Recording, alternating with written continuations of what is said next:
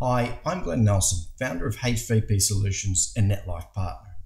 I'll be touching on two major challenges in our industry and identify how we have created Bandaid solutions for them. In addition, I will reveal how some of you have managed to overcome them. After onboarding, training, and working closely with many organisations from small to enterprise level, both in Australia and abroad, it's become crystal clear that on a global scale, we share the same industry challenges. It's how we go about solving our challenges that separates us from our competitors. Many believe they have identified their challenges and know how to cope with them. But too often I see people just rush into it and make fast decisions on what they think is the right way without looking for alternatives. We get industry tunnel vision. While others, we often see solutions as possible paths we can take to solve the challenge. But with this mindset, it already leads us away from why we have the challenge in the first place and leads us into a solution that is merely temporary, a Band-Aid solution. Doesn't it make sense to solve the root cause of the challenge rather than putting a Band-Aid on the outcome or byproduct of the challenge? By changing mindset, we are able to look at our challenges differently and identify the root cause. Have you ever seen that amusement park game where you need to hit the object with a hammer and then another pops up and then another two pop up from a different location and so on? Can you identify with that in your business operations when fixing problems? You fix one problem and then another two arise and so on. Well, why not reprogram the machine and reboot? We commonly react to the outcome of challenges rather than evaluating processes to find the root cause of the challenge. Let's get more specific now and dive into the first challenge of today, the photography department. It's easy to forget in our industry why we're doing what we're doing. We get caught up in the day-to-day running of the business, but ultimately we take images to sell in products. Isn't this the most important part of our business?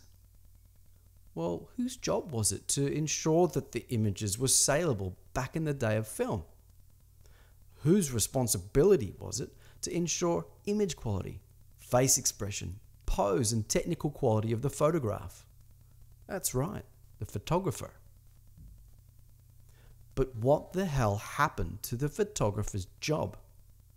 With the onset of digital, we gave less responsibility to the photographers, creating a callous culture of quality and accountability, as they know that someone would fix their mistakes and laziness. Is this how we value our photographers and photography department? We started employing non-photographers to scale the business, since we thought we only needed someone with 2 legs and a finger. We believed that we could train non-photographers, pay them less, and still have the expected outcome with quality, process, accountability, and sales. Because with digital, we believed we could fix any issue that arose. We changed the role of the photographer and gave someone else the responsibility of image and data quality. When photographers don't do their job properly, it impacts the entire workflow. And I'm sure we all know that outcome. How do you solve the challenge of one of the most important parts of your business? From my experience working with Australian companies as well as international companies, I've identified 3 main areas that need to be addressed when creating change in photographers and the photography department. Training, control, and support. I call them the 3 pillars of photography success. Let's take a look at each one. When we start to train our photographers, we usually train the what and the how, but we rarely train the why. If we have more focus on why we are doing what we're doing, it gives meaning and context to what and how. Knowing and understanding what happens before you and after you creates awareness of how photographer's job will affect the rest of the workflow. The power of purpose, the why, is also a great tool to encourage accountability.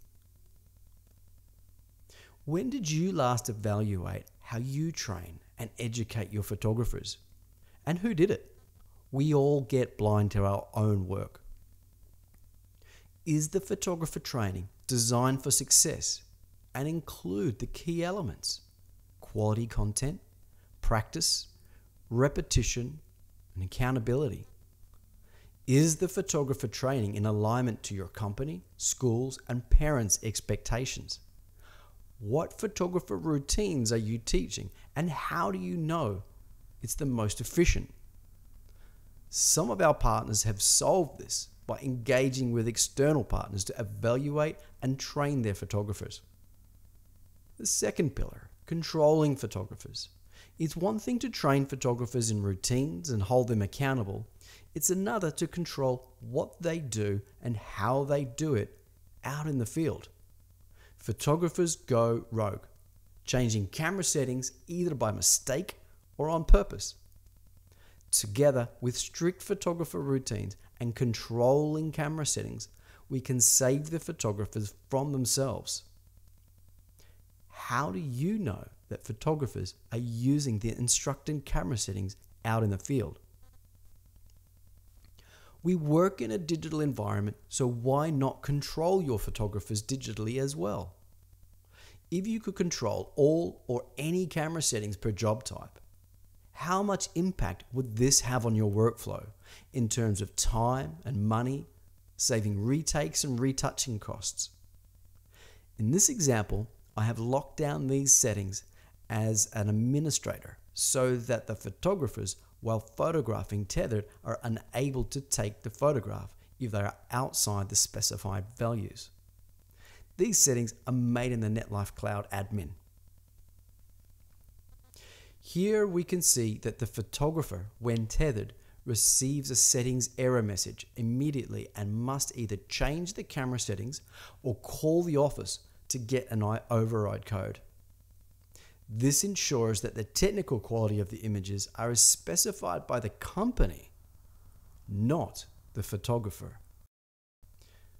Customized overlays for both portraits and groups based on job types also help photographers to get the crop correct in camera, so that no cropping is required at the retouch stage post-shoot. Required tagged images ensure the correct amount of images are taken by the photographer and tagged for data purposes, for templates, exports, and composites. Photographers are tracked by name. They are responsible for image and data quality before they complete the job and upload. Photographers can also communicate to the office on a job level, subject level, or even image level to ensure transparent communication between photographer and office, included automating photographer reports. No paper communication necessary. Let's take a look at the third pillar, supporting and giving feedback to your photographers. We know that photography is more than controlling the technical aspects of the image. How do you support and give feedback to your photographers, especially the inexperienced or underperformers, to capture the expressions that parents demand? I'm sure there wouldn't be any one of us here today that could say that they haven't had parents complain about their precious darling's non-smile, bad smile, weird look, stupid look, or doesn't look like him or her. What effect do substandard images have on your business? Wouldn't it make sense to get to the root cause of picture quality issues and solve them before they put sand in the cogs of the workflow, or even worse, get through to the school and parents? One of our partners in Australia wisely said, "We have been working in a digital environment, although our processes are still from the analog days. Working in a complete digital way has its advantages with live streaming and communication. Do you have a photo coach in-house? We have partners here in Australia who use the picture quality assurance features in the NetLife platform to view streaming images live in the head office while the photographers are out in the field. So why would we do this? Instant, valuable feedback can be given live to the photographer to correct any issues right then and there. Issues such as poses, face expressions, crops, eyeglass reflection, backdrop issues, and the list goes on. I'm sure you're aware of them. Working this way supports photographers to learn and grow while eliminating image quality issues, therefore getting to the root of the problem, saving time, money, and resources. Do your photographers get feedback and support to learn and grow? How frequent? And how is this communicated? When feedback is given, is it only negative? We often interpret that no feedback is good feedback. What incentives do you have to keep the good photographers with you? They get to keep their job is quite a typical answer I've heard in the past. You mean the job that is highly stressful, constant pressure, seasonal, early mornings, low pay and no recognition? What is the cost of training new photographers instead of retaining quality photographers? How do you look after your photographers? The outcomes of implementing change in the photography department can be seen in workflow efficiencies throughout your business.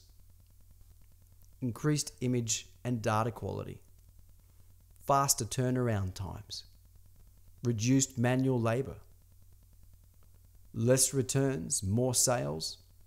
Recently, one of our partners got back to me and said that they had reduced their retakes by 95%. By changing the way your photography department works, we know that it increases the quality of the images. Increasing image quality should be at the forefront of your business because it's never been so instrumental in your transition to change your sales strategy.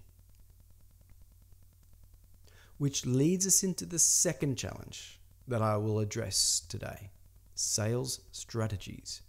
Roughly 3 years ago, I gave a presentation on the future of our industry here in Australia. As a part of that presentation, I said that online post-paid sales, that is, parents viewing images and then purchasing, is knocking at your doorstep. Well, I think the air was pretty much sucked out of the room at that point. So where are we today?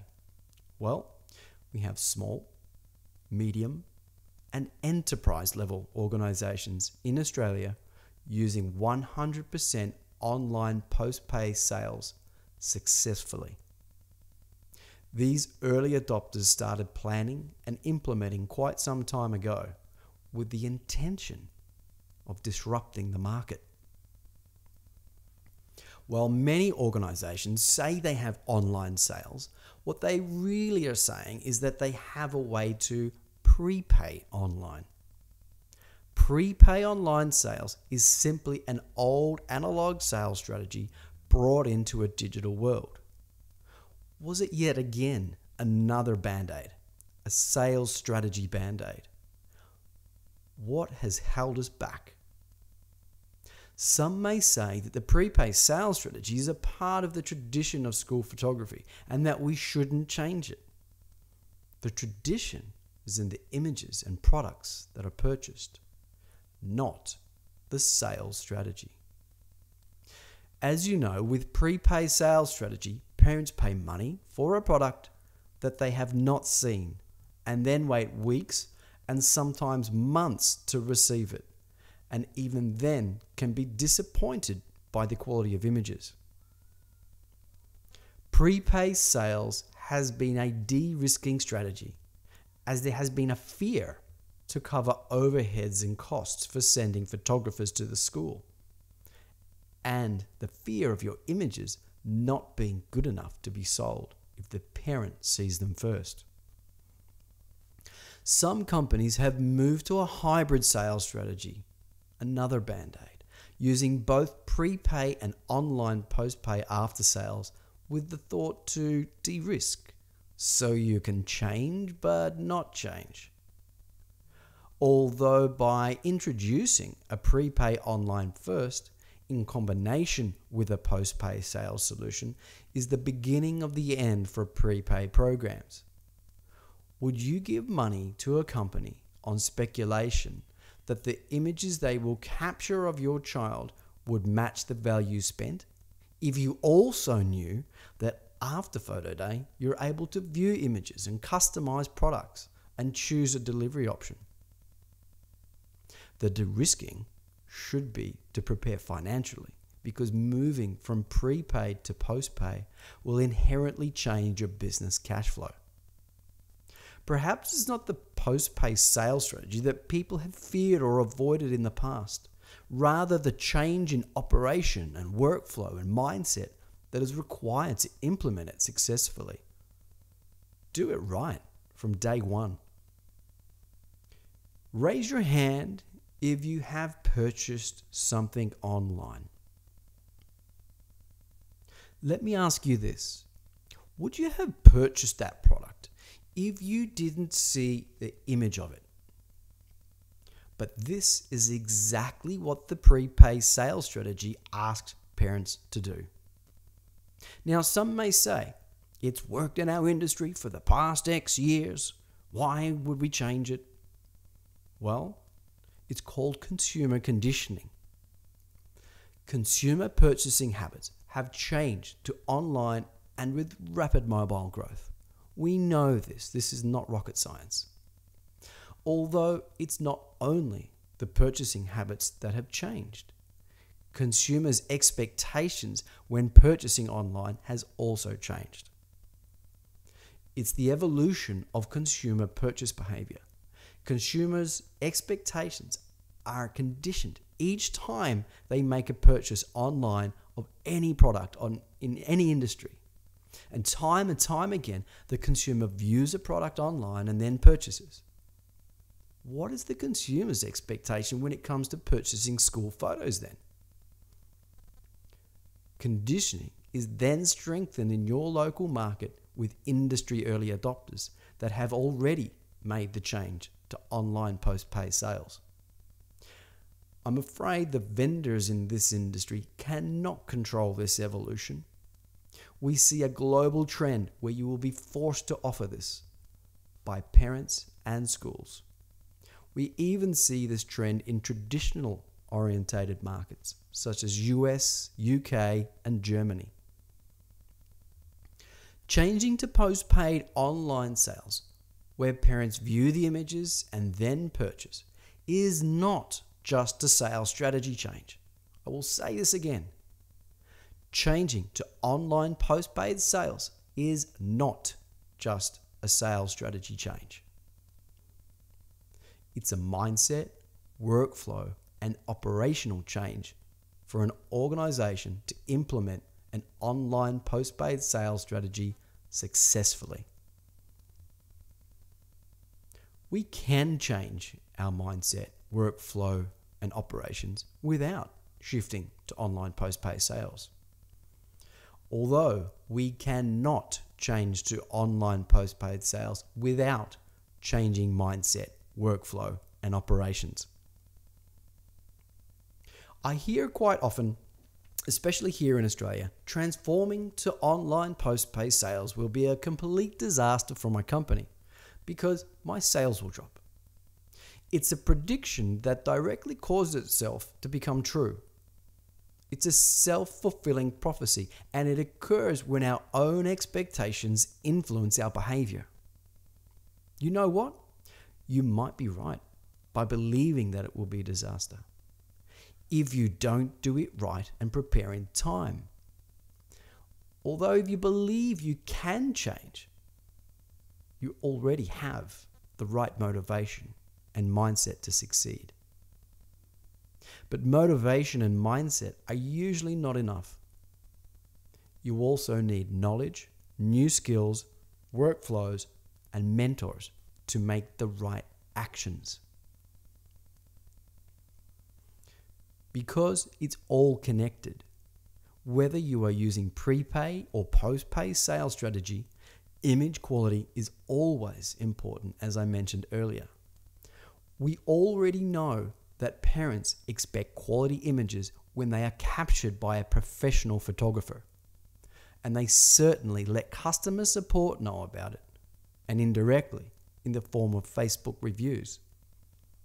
However, image quality has never been more important with the introduction of online postpaid sales, where parents view the images first and then purchase.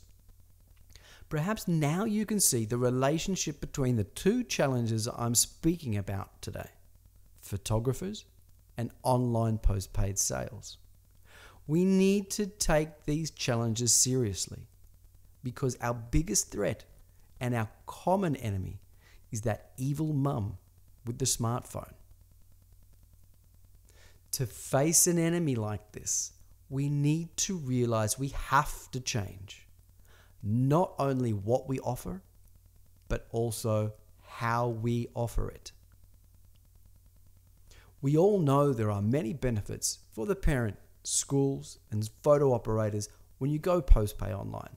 We also know it will streamline your workflow, bring efficiency in your operation, and reduce human labor. We all know that by focusing on tailored one-to-one communication, the uptake and average spend will increase. Hopefully, you have a better understanding of why you need to change. And the question now is how to change. Because one day you will be forced to. It's time we rip that Bandaid off, plan and implement strategies to catch up to early adopters and leaders. You can, of course, leave it on hoping that evolution will not take its course. And by taking the Bandaid off slowly, we know is extremely painful and only delays the inevitable, and comes with the risk of becoming a dinographer. Let's all give to inspire others to give, because we all need to be inspired to change so we can be a part of tomorrow. Please reach out to me if you would like to continue discussing these challenges. And if you believe you are ready to change, I'm also happy to help you understand what it really takes to succeed with the transformation into an online postpaid sales operation.